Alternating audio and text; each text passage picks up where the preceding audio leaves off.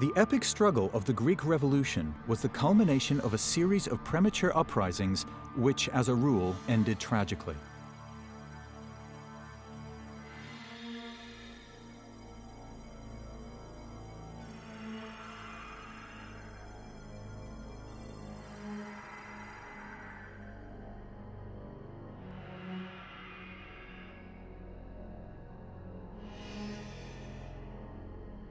It can be seen as the end of a process set in motion by the Enlightenment and the revolutionary ideas of the time.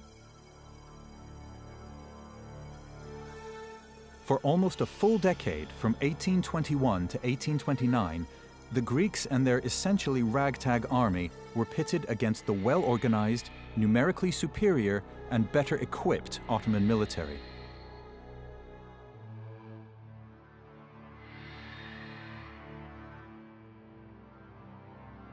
They also had to contend with the hostility of the major European powers, intent on maintaining the status quo and preventing the breakup of the Ottoman Empire.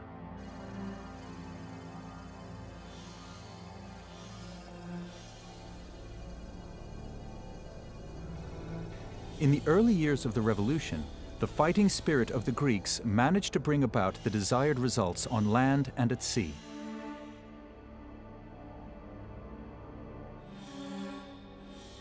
After 1824, however, the struggle was undermined by weak political leadership, internal conflicts, and the reorganization of the enemy forces.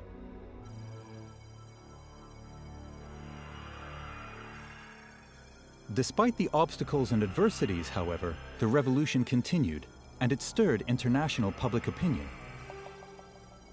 The decision of the Europeans to support the Greeks in their struggle, the election of Ioannis Kapodistrias by the Third National Assembly in the spring of 1827, and the naval victory of the great powers over the Turkish-Egyptian fleet at Navarino in October of that year, marked the beginning of the end of the revolution and the declaration of independence of the new Greek state.